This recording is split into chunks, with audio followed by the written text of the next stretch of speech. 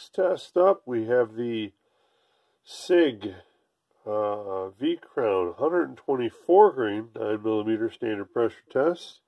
Again, this is the 124 grain. We've already tested the 115. This is in the bulk 50-round boxes instead of those 20-round boxes. The only difference I've seen with these rounds is that instead of the nickel-plated brass, it's just a straight brass case. Looks like all other performance is the same on that. The box says this is 1165 feet per second, 374 foot-pounds of energy on there. And again, I don't know there's no barrel length on there, but it's probably a 5-inch factory barrel or something like that. Again, we're going to be using the 3.1-inch Ruger LC9S and the 3.7-inch Sig P365XL. These are, again, more common carry sizes today, and a little different than maybe some of the information that's out there available on the web. So stay tuned. We'll be to the range soon, and we'll check these out.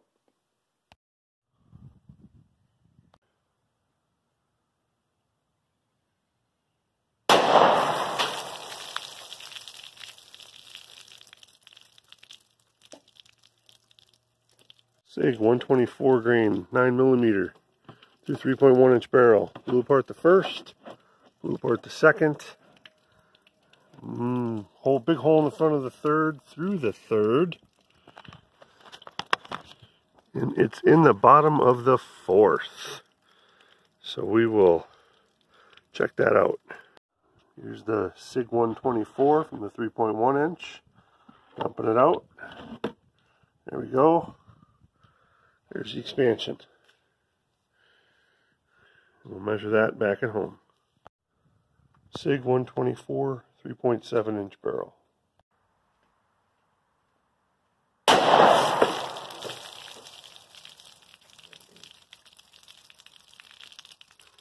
Alright, blew apart the first real good. Blew apart the second, through the third, into the fourth, down there. In the bottom of the fourth, if you can see that. And there it is. 124 grain Sig V Crown. Okay, next up, Sig V Crown 124 grain 9mm through the 3.1-inch Ruger LC9S. Into the ballistic gel through the heavy clothing barrier.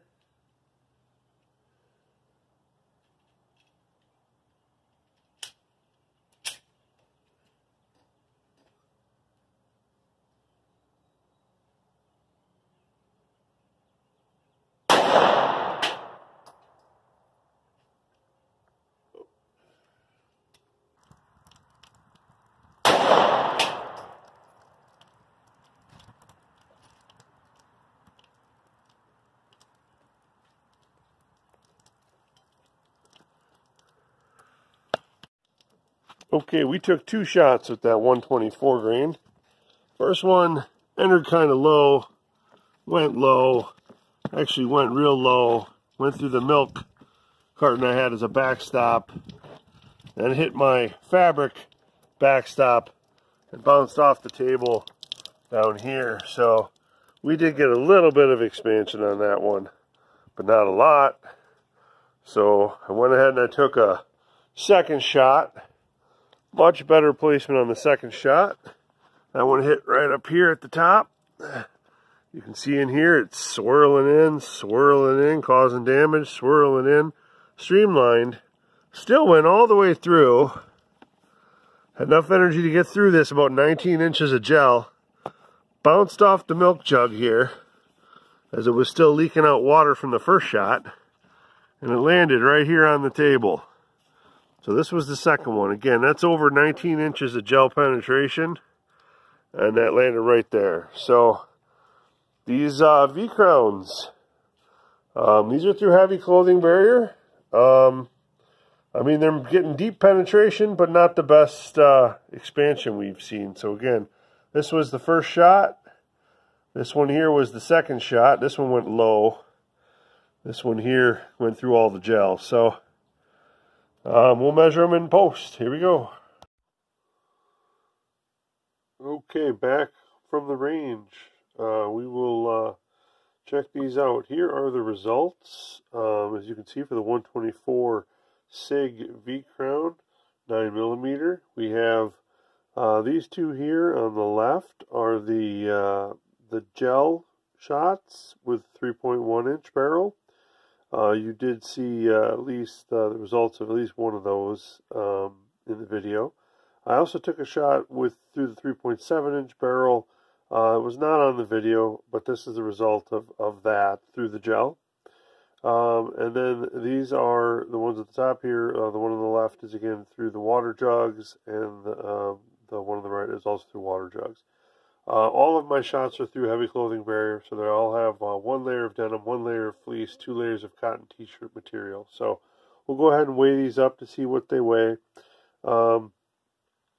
Again, this is the 115 through gel, or excuse me, 124 through gel. No weight loss on that. And no weight loss on that one. Here's the 124 through 3.7 inch barrel into gel.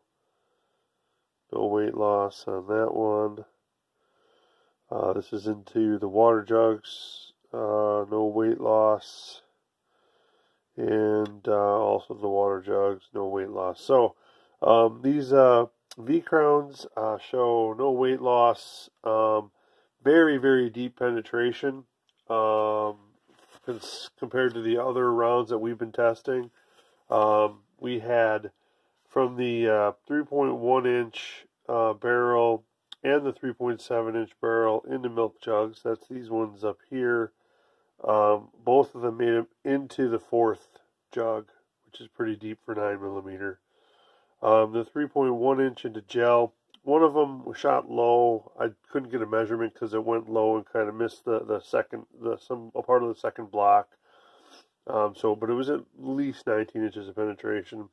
The second one went through a full 19 inches worth of the gel, and then bounced off the water jug backing behind that. So that one was over 19 inches of penetration as well. The 3.7 inch fell within what is the wanted range of that 12 to 18 inches. It's made it to 17.5 inches. So again, if you're carrying something a longer barrel, like a Glock 19 with a 4-inch barrel, this might be a good deep penetrating option for you for concealed carry. Again, the expansion here, as you can see, is better through the 3.7 inch than the shorter barrel, and that's still a very deep penetration. So for guys that like that over the expansion, this might be a considered choice for you here. Wait a second here, and we'll measure up the expansion, and we'll go from there. Okay, again, here's the 3.1 inch. We'll start with 3.1 inch through gel. See what kind of expansion we got on these. There's still a little denim sticking off of this one here, but that's all right. So we got, again, these are not the biggest expanders here. So 0.49 inches, looks like 0.4 inches. And this way here is right at also 0.48 inches. So not as big as some we've seen, but again, these are very deep penetrators for what you get. On the other one through gel, 0.47. Looks like this is the wide. Yeah, this is the wide side here. This is also about 0.47 and 0.48. So not huge expansion. That was through the gel. Here is the 3.7 inch barrel through the gel. This one did the best out of all of them as far as expansion goes. This is probably the high point, 0.64. This side we got 0.59. And over here we got 0.53.